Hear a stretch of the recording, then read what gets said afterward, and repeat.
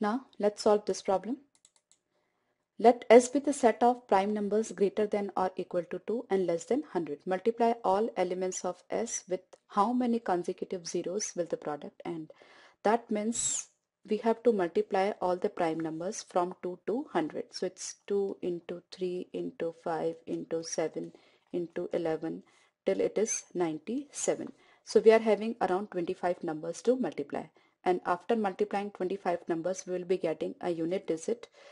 And what that unit digit is, that is 0, but we have to find out how many zeros will be there. Okay, so definitely if the question is asked in CAT examination, this approach which we are discussing may not be correct, or may not be correct. No, it's not correct, because the question and this problems, both of them are and logical. Okay, so we have to think logically. Now how do we get a 0?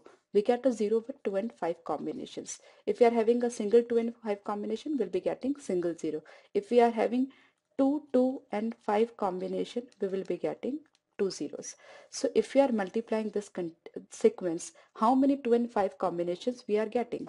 Okay, so it's 1, 2 and 5 combination. Now after that we won't be getting any 2 and 5 combinations, because any multiple of 2 will not be a prime number, and any multiple of 5 further it won't be a prime number. Okay, so and this is a sequence of prime numbers, so we won't be getting any 2 and 5 combinations anymore.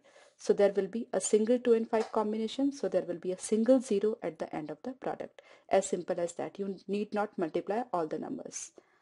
I hope you are clear.